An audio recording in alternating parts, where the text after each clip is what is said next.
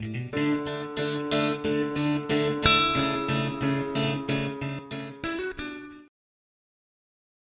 everyone. In our last video, we have completed the chapter of A Photograph. It is a poem written by Shirley Toulson. So, in today's video, we are going to start with a short story, The Address, written by Marga Minco. So, without wasting any more time, let us begin with the story. First, let me introduce the story to you.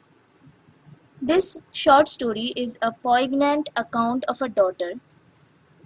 Actually, the daughter over here is the narrator, Marga Minco, who goes in search of her mother's belongings after the war in Holland. And when she finds them, the objects evoke memories of her earlier life, but she decides to leave them all behind and she decides to move forward, to move on. Now, let me ask you a question. What is a war? In simple words, a war is a conflict between different countries or different groups. A war or conflict arises due to mismatching of concepts or opinions, due to misunderstanding, and there may be many more reasons for a war. And we all know that war causes death and destruction, loss of lives, insecurities, poverty, identity crisis, and a war also have psychological and mental impact in people's mind. War leads to severe identity crisis of the people as well, because after a war people are like confused that which place do they actually belong to, where they have to settle in, etc., etc. Although the common man do not take part in a war himself, he is definitely affected by a war economically as well as mentally.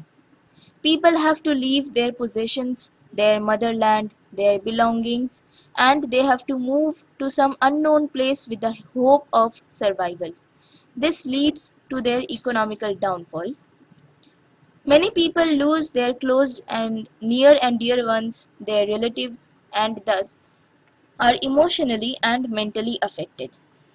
Thus, overall, a war leads to a massacre situation. Now, do you know, in the poem After Blenheim, written by Robert Southey, the poet has told us about the futility of war. He has told us that a war is useless and that it is no good. He has also told us that a war only causes harm to innocent people. But the reality is that even today wars take place. And wherever there will be a war, a massacre situation will prevail. Poverty, grief, mourning, sadness, death, destruction, and loss will be the most probable scenario of that place. The story, The Address, has a war-prone background. It demonstrates the after effects of a war. It is a very simple story which does not have any such plot or storyline.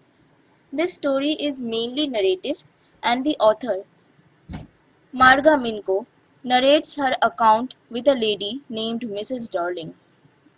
Now, the story of The Address is about the human predicament that follows the pre-war and post-war periods. There are four main characters in this story. First is Mrs. S, who was a Jew and a rich lady. Second character is Mrs. Dorling, who was a non-Jew. Third character is the narrator, that is the daughter of Mrs. S, Marga Minco. And the fourth character is Mrs. Dorling's daughter. Now, Mrs. S was a rich lady, at least she had been a rich lady until before the war in Holland. And Mrs. Dorling was not a Jew, whereas Mrs. S was a Jew. The daughter of Mrs. S had lost her house and her mother during the war, and now she had decided to come back to take her possessions from Mrs. Dorling, whose address was given to her by her mother years ago. When she, that is the author and the daughter of Mrs. S, reached the house, the woman, that is Mrs. Dorling, treated her with a cold reception and didn't let her into the house. She decided to go back anyway, and then she met Mrs. Dorling's daughter, who let her in and told her to wait inside. When she saw all the possessions in front of her, for which she had come so far to meet Mrs. Dorling, she couldn't connect with those possessions because the people whose memories were associated with those objects were now gone, and that is why she decided to leave the house and move forward. So, let me tell you the summary of the story. After ringing the doorbell of Mrs. Dorling's house, who lived at number 46 Macaroni Street, the protagonist, that is Marga Minco, was given a cold reception, and Mrs. Dorling took much time to recognize her. Mrs. Dorling had actually thought that everybody in the girl's family was dead and asked if anyone else had come along with her. Mrs. Dorling refused to let the narrator, the author, get inside her home, and she told the narrator to come back sometime later. The protagonist, that is the narrator, recognized her mother's green cardigan which Mrs. Dorling was wearing. Anyways, the narrator decided to go back to the train station, and when she was returning, she thought about her mother. She was recalling her old memories, and she remembered that how her mother had told her about Mrs. Dorling, who was an acquaintance of hers. During the war, Mrs. Dorling would visit their house regularly and take their possessions with her, as she didn't want them to get lost if they ever left the place. Mrs. Dorling had a broad back. Now, the narrator decided to go to Mrs. Dorling's home to get back their belongings. When she rang the bell, Mrs. Dorling's daughter answered the door. She let her in and asked her to wait in the living room. When the narrator, Marga Minco, reached the living room, she was horrified as well as astonished, as she saw all her mother's things and belongings that were arranged in a tasteless manner. The furniture was ugly and the room had a muggy smell. Mrs. Dorling's daughter offered her a cup of tea, and the protagonist, that is, the narrator, noticed the old tablecloth that had a burn mark on it, and she immediately recognized that it once belonged to them. When Mrs. Dorling's daughter was showing off the silver fork and spoons that actually belonged to the narrator once, she jumped up and walked out of the house, and she decided not to visit the place again as it brought back memories of the past, and she decided to forget the address and move forward. Now, let us start reading the story. "Do you still know me?" I asked. The woman looked at me searchingly. She had opened the door a chink. I came closer and stood on the step. "No, I don't know you. I am Mrs. S.'s daughter." So, here the narrator, that is, Marga Minco, asked the woman standing at the door if she still knew her, and the lady had opened the door a little bit. The narrator came closer to the door and asked the woman whether she knew her or not. The woman responded negatively, and then the narrator introduced herself. She told that she is Mrs. S.'s daughter. She held her hand on the door as though she wanted to prevent it from opening any further. Her face gave absolutely no sign of recognition. She kept staring at me in silence. So, the woman who was standing in front of the narrator had held the door tightly because she didn't want the narrator to enter the house. She was preventing the narrator from entering her house. She kept staring at the narrator, and at first she could not recognize her. Perhaps I was mistaken, I thought. Perhaps isn't her. So since Mrs. Dorling, that is the woman who was standing in front of the narrator, was not able to recognize her, the narrator thought that she might have come to the wrong house, or the lady in front of her is not actually Mrs. Dorling. I thought, perhaps it isn't her. I had seen her only once, fleetingly, and that was years ago. It was most probable that I had rung the wrong bell. So here the narrator thinks that maybe she has come to the wrong house, and the reason for making such a mistake was that she had seen the woman, she had seen Mrs. Dorling only for a short time, and that too long ago, many years ago. The woman let go of the door and stepped to the side. She was wearing my mother's knitted cardigan. The wooden buttons were rather pale from washing. She saw that I was looking at the cardigan and half hid again behind the door. But I knew now that I was right.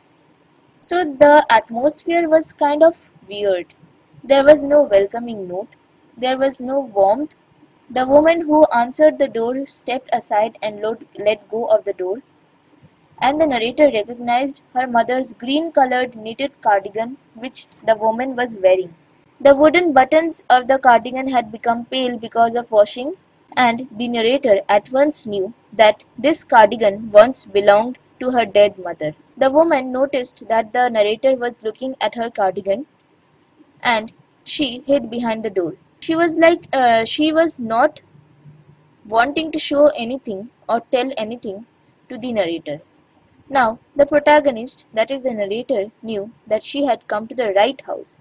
So, after seeing that the woman in front of her was wearing her mother's cardigan, she at once realized that she had not made any mistake and that she had come to the right house, to the correct address. "Well, you knew my mother?" I asked. "Have you come back?" said the woman. I thought that no one had come back, only me. The protagonist asked the woman about her mother. The narrator asked Mrs. Dorling whether she knew her mother or not, and Mrs. Dorling asked her if she had come back. And the narrator replied that only she had come and that nobody else had accompanied her. A door opened and closed in the passage behind her. A musty smell emerged. "I regret. I cannot do anything for you. I have come here especially on the train. I wanted to talk to you for a moment." "It is not convenient for me now," said the woman. "I can't see you another time." So now, the narrator says that a stale smell occurred all over the house, and the woman standing in front of her told her that she could not help her anyways. Mrs. Dorling told her that she could not do anything for her, and the narrator tried to persuade Mrs. Dorling to speak to her. She told Mrs. Dorling that she had come from a far place on the train just to talk to her, and she requested Mrs. Dorling to talk to her. But the woman told her that it was not convenient for her to talk to the narrator at that time, and she asked the narrator to come back later. She nodded and cautiously closed the door as though no one inside the house should be disturbed. So the woman was continuously trying to prevent the narrator from entering into the house, and she was behaving as if she didn't want anyone in the house to get disturbed because of the narrator. I stood where I was on the step. The curtain in front of the bay window moved. Someone stared at me and would then have asked what I wanted. "Oh, nothing," the woman would have said. "It was nothing." So the narrator now sees a curtain moving on the window bay, and she also sees that someone was staring at her from inside the house. She thought that it was nothing, as the woman would have told her anyways if she had asked. I looked at the nameplate again. "Dorling," it said, in black letters on white enamel, and on the jamb, the number 46. As I walked slowly back to the station, I thought about my mother, who had given me the address years ago. It had been in the first half of the war. I was home for a few days, and it struck me immediately that something or other about the rooms had changed. I missed various things. My mother was surprised I should have noticed so quickly. Then she told me about Mrs. Dorling. I had never heard of her, but apparently she was an old acquaintance of my mother, whom she hadn't seen for years. She had suddenly turned up and renewed their contact. Since then, she came regularly. After stepping back from the house, the narrator went back to the station. And when she went back to the station, she recalled some of the memories of the past, and she thought about her mother and what all her mother had told her.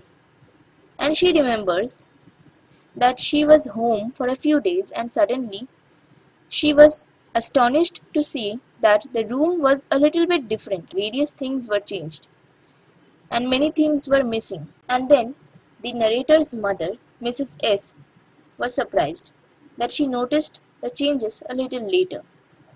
Nevertheless, at that time, her mother told her about this woman, that her name was Mrs. Dorling.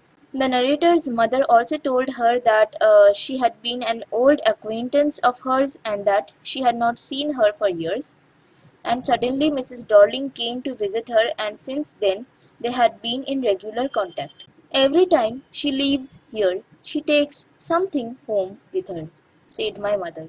She took all the table silver in one go, and then the antique plates that hung there. So, the narrator's mother told her that whenever the woman, that is, whenever Mrs. Dorling came to visit her, she took something from the house with her, and she often took table silvers, antique plates, and other crockery units. And once Mrs. Dorling had trouble over carrying a large vase. She had trouble lugging those large vases, and I am worried she got a crick in her back from the crockery.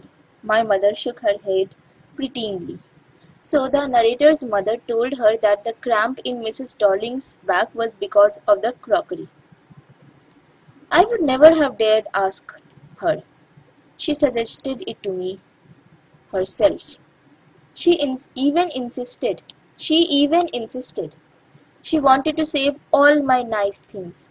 If we have to leave here, we shall lose everything, she says. So this woman, Mrs. Dorling, kept telling the narrator's mother that she wanted to save her precious things, her expensive things, and that's why she was carrying all those things away with her. That's why Mrs. Dorling took pain in visiting the narrator's mother regularly and carrying the crockeries along with her. And what was the reason for that? What was the reason for which Mrs. Dorling wanted to take all the precious things?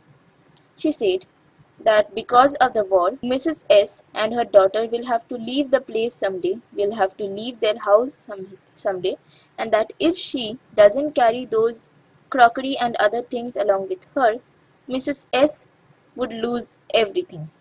Have you agreed with her that she should keep everything? I asked.